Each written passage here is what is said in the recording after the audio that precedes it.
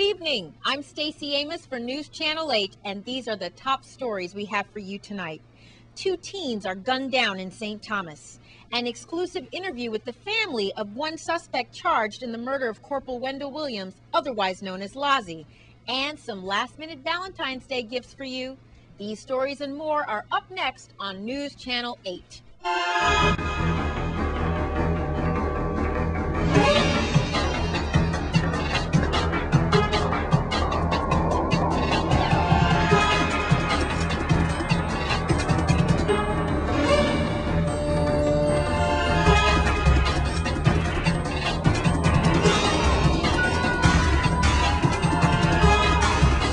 In our top story tonight, 2 teens were found shot to death on St. Thomas over the weekend.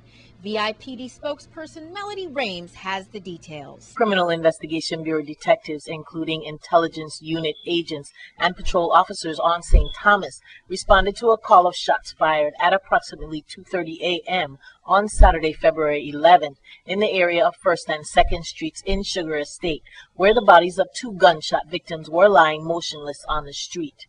Emergency medical technicians on the scene could not detect any signs of life on the victims. They were later identified as Jadal Bastian and Glenn Blyden, both 19. Police said during the gunfire, a bystander was grazed by a bullet to his side. He was also 19. He was treated and released from the Roy Lester Schneider Regional Medical Center. The preliminary investigation revealed that both victims were shot multiple times. Police said both deceased victims were in possession of firearms. Police confiscated the 2 firearms from the victims. This case is being actively investigated, and police are urging anyone who has any information regarding these murders to call detectives at 715-5545, 715-5522, or you can call Crime Stoppers, USVI, at 1-800-222-TIPS. And our condolences go out to both of those families. In other news, News Channel 8's Wes Small spoke exclusively to the family of Sharima Clarsent, a suspect charged in the murder of Corporal Wendell Williams, otherwise known as Lozzie. Thanks a lot, Stacey. We are here at Territorial Court. Again, it's the aftermath of could be a very big trial in VI history. Let's take you back to Friday. 5 people were taken into custody, 1 female, 4 males, all posted a $1.5 million bond. The torture and murder of Corporal Wendell Lozzie Williams, who's been missing since 2001. I'm here now with family members, quite a few of them, by the way, for Miss Sharima Clarsent. She's the only female of the group, 32 years old, from Estate 2 Williams. And as I got to the court this morning, I found out that Miss Clarsent had I believe, gotten ill. And we're going to talk to Julie Deterville. She is the family spokesperson. I'll be relying on her throughout this hearing and trial. Right now, let me tell you that Thursday they're coming in to Judge Brady for a 10 o'clock hearing. And all are detained $1.5 million bail. And is this her coming out? We do know that the marshals... That was her. Okay. Boy, they really went fast. Miss Deterville, what can you say about your friend, your church sister, your family member being held in custody? What would you like the public to know tonight, keeping in mind that these records are sealed? Well, so first of all, I want to say that our heart goes out to the people who have had loss over the years, but we don't want them to use this as a means of reciprocating hurt for hurt. We believe in Sharima's innocence. We know Sharima is innocent. And if you just look at her life, she has no criminal charges, no criminal history, like the rest of these guys that she were arrested with. And we believe in her innocence. And the way and the manner in which the police came into her home and broke down her door, her children are our children's friends, and they're here today to show support for their friend's mom. And her husband wants the public to know that his wife is innocent. His wife is innocent, and we're going to keep stating that from now until they release her, and we're going to be here supporting her. She is a mother of 4 young ones who miss their mom, who love their mom, who haven't seen their mom since this has happened. The husband wants the public to know that at 4 a.m. in the morning, when the police came down and handcuffed his wife in front of her children with guns present, they were fearful. The children were fearful. They had his wife in a trailer for hours, and he didn't get to see her. They didn't even get to question her until about 7 o'clock that morning. What are the charges? Where's the evidence? Where is anything to convict her? And we want the public to know, do not convict her before you hear, before you know what is going on. She is our church sister. She is our family member, and we're going to continue speaking of her innocence because we know that she is innocent, Wes. Well, I'm not going to ask you any leading questions that could jeopardize Her case. That's yes, right, yes. or the prosecution's case. But I heard she was ill this morning. I believe when they said that bail was denied, she just felt, she fainted, as any mother would, because she came with the anticipation to court this morning with her innocence in mind that I'm going home to see my kids. So she fainted. Julie Detreville. She's getting applause from the side, but this is a very serious matter. Our condolences do go out to the Williams family. And again, everyone is innocent until proven guilty in a court of law. Hearing again is 10 a.m., February 16th. I will be looking for you, Julie, outside the courtroom once again. Help me through this trial. So there you have it, another News Channel 8 exclusive.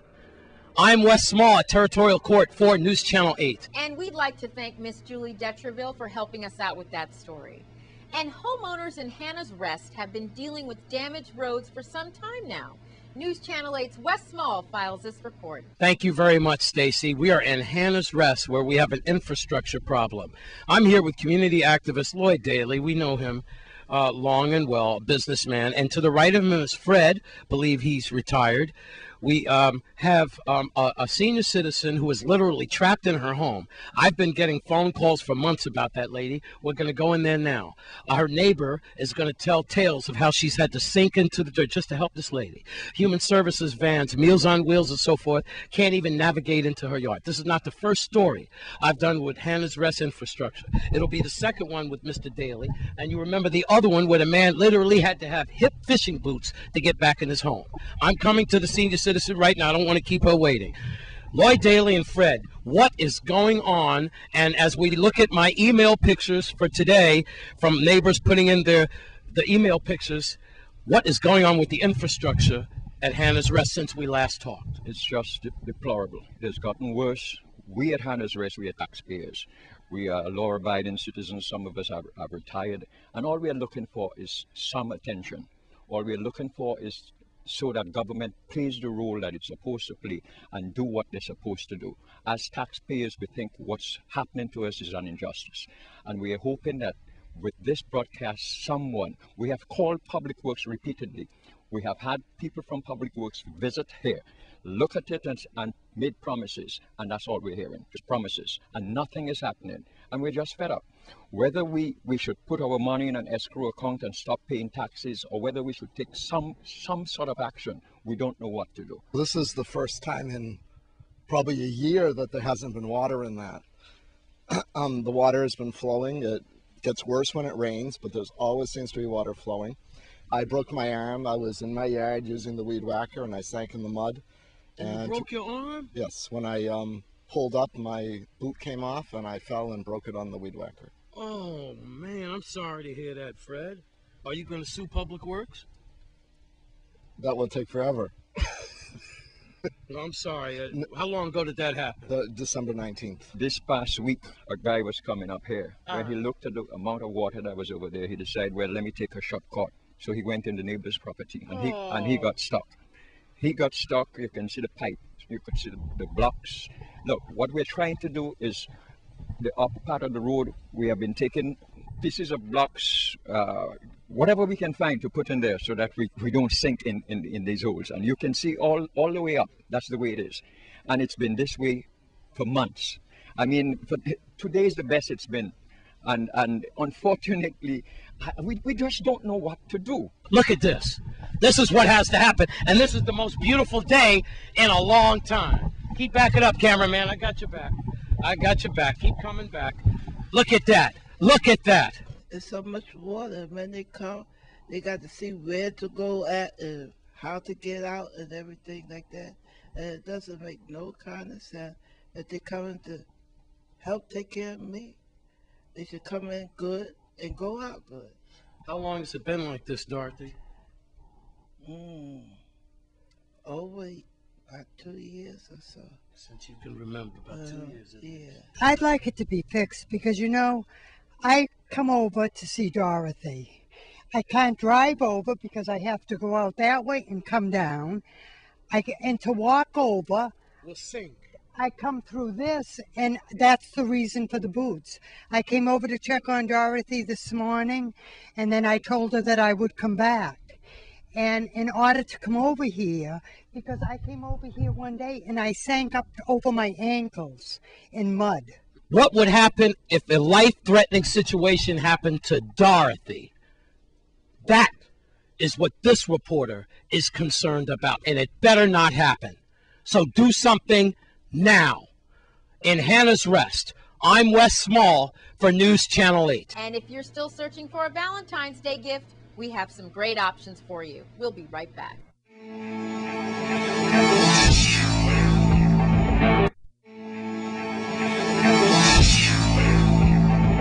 Well, Valentine's Day is tomorrow, and News Channel 8's Wes Small files this report. Well, thank you very much, Stacy. Stacy, she's right here, and we're talking about Valentine's Day, and you know, a lot of guys just don't get it, do we? You know, man, I miss love on the aisle. I need some kind of counseling. We just can't put our hand. What do women want? Is it the old flowers, teddy bear, and candy, or is it just cold hard cash? Or maybe a ticket to the hard-to-get-to musical Color Purple. I don't know. What does a woman want today? So we are here with Stacy, and we're starting off our Valentine's, you know, see what people want, see what the ladies want, and the guys too. And Stacy's going to dissect it for me. Stacy, what do women want? Well, some earrings would be really nice, Wes. I remember the earrings. But we'll talk about those later. For earrings. All right, now you're going to interview Maria. Let's get it all in. We are right across from Central High School with Maria. She's here with some wonderful little gifts. And as Wes mentioned, what do women want? Well, a variety of things. You can't just pin it on one thing. So Maria, tell us the kind of items you have for guys who are trying to think what's the best gift for Valentine's Day. I have the basket for the champagne, the small champagne, and the rolls by chocolate. Yes, and it's not too much. It's $15 and $20. Only $15 and $20. So cost is about the thought of the gift. 2 would be nice. No, I'm just kidding. But what else is inside? Oh, you have glasses too? No, that's yes, for not glasses. There's plastic. Yes. And we're right across from Kmart Appliances near Sunny Isle with Kishana, who also has options for Valentine's Day for those people who are not sure what to get their loved one. Kishana, tell us what you have. Okay, well, we have baskets starting from $20. We have $35 baskets, $45 baskets. They consist of bear, chocolate, some fragrance, soaps, and that's what we have here. So we also have male baskets coming also. So we have some for the men also. So for the women who are not sure what to get, she also has baskets for men. And what do the men's baskets have? They have the same thing, fragrance and soaps, chocolate also. Yeah, you get a little champagne glass and apple cider. And I'm here across from Sunny Isle with Miss Mary Caesar, who also has gift ideas for Valentine's Day. Miss Caesar, tell us the items that you have. We have special on Mary Kay's and thinking of you, whether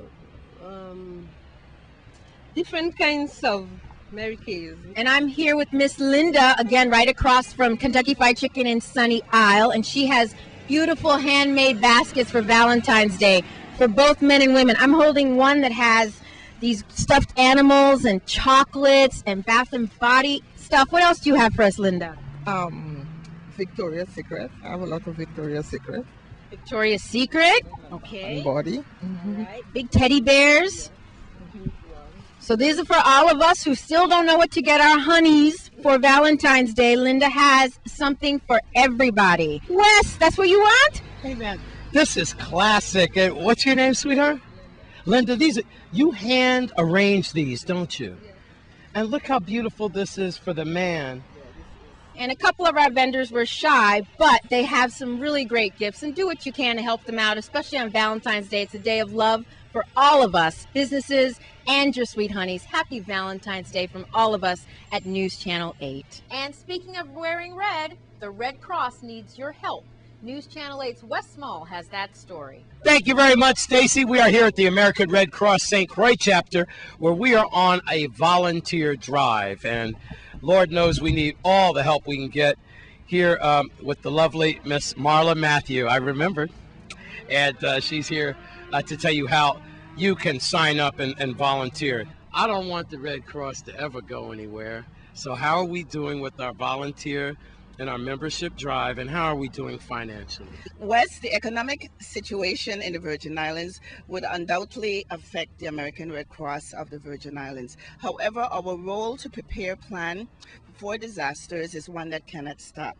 We are encouraging our public to continue to give, no matter how little their donation is. It does make a difference.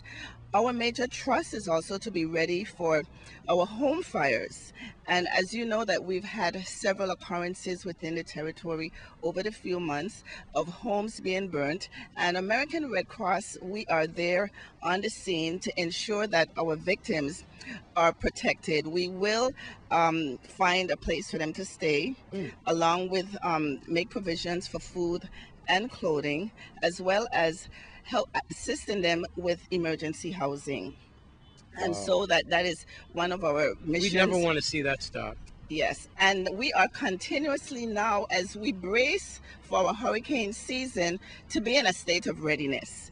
Not only for hurricanes, but for all hazards. And so we are having a volunteer recruitment drive. We're asking all individuals in the community who have some time to give that they come in and register at the American Red Cross chapters at the Niski Center on St. Thomas and the Estate Castle Coakley on St. Croix. We will be having a series of training and a disaster institute to ensure that our volunteers are trained in the operation to operation, the administration of the client assistance card, which is a credit card, a prepaid card we'll be giving to our clients to go out and purchase services, as well as psychological first aid. And psychological first aid is open to everyone in our community, because at this time, with the stresses, we want to ensure that individuals are comfortable and can deal with the changes in their lives.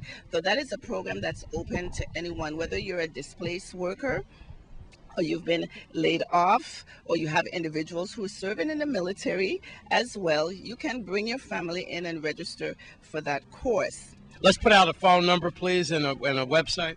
Okay, you can contact the American Red Cross at 778-5104 on St. Croix. On St. Thomas, it's 774-0375. And you can email info@arc.usvi-redcross.org. Okay, thank you very much. Disaster Coordinator for our territory, Ms. Marla Matthew. I'm Wes Small, and again, do what you can for the Red Cross. I cannot imagine this entity not being here. In Sunny Isle with the lovely Miss Matthew, I am Wes Small for News Channel 8. And yes, please contact the Red Cross today if you're interested in volunteering your time or even becoming a board member, especially in preparation for March, which is Red Cross Month. But we'll have your Little League update when we come back. Stay with us.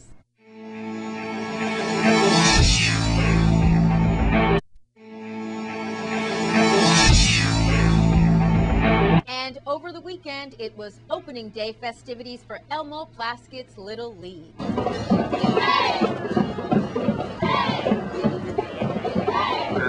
neighbor of Cynthia, who's the Grand Marshal of the parade.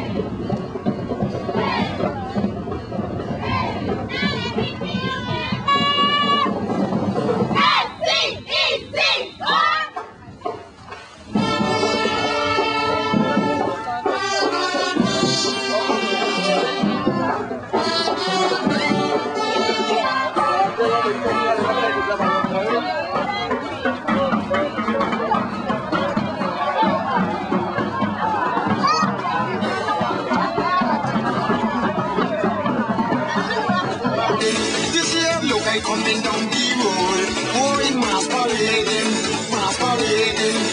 I'm coming down with no control, boy, masquerading. Girlfriend, I know the island is a hot mess, but I refuse to let the culture die young, even though they government do what less. I am here. I played softball volleyball, and baseball, everything while we go in school. I can show the pictures and bring for you to see them. As long as they can play ball, I am for it. All the way. They know where I live, they know where to find me, morning, noon, and night. Don't forget, we're going to beat you. First of all, on behalf of the Department of Housing, Parks, and Recreation, I do want to welcome all of you here today.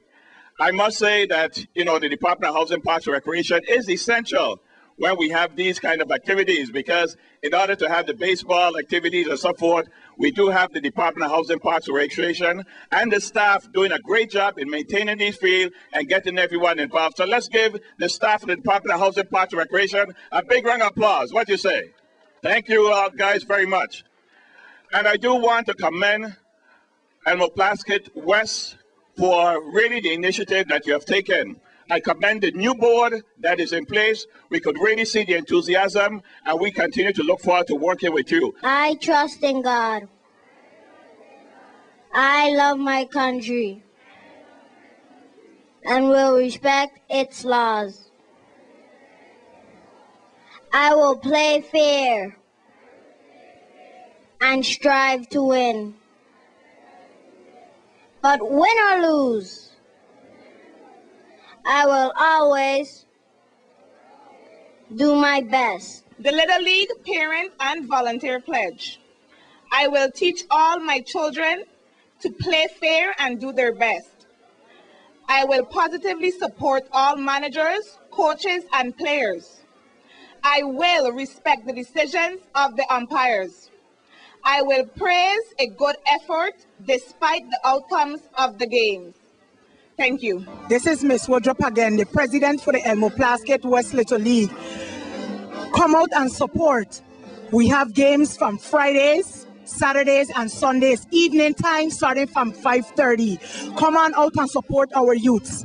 I'm going to let my public relations officer, Mr. Malik Brewster, you probably know him as Scavinci, talk a little bit. Definitely, man. The Friday night games, we're going to be at 6 o'clock. Saturday games, right now we got every band in the Virgin Islands scheduled to be on the ballpark on Saturday. It's definitely about bringing baseball back and making it fun, and bringing these kids to come out and have a great time in the good name of fellow sportsmanship. So I want to say thank you to News Channel 8, to Channel 6, everybody who's here helping us bring this coverage. This is William Malik Brewster again. And like I said, Elmo Plaskett West Little League Baseball is definitely here to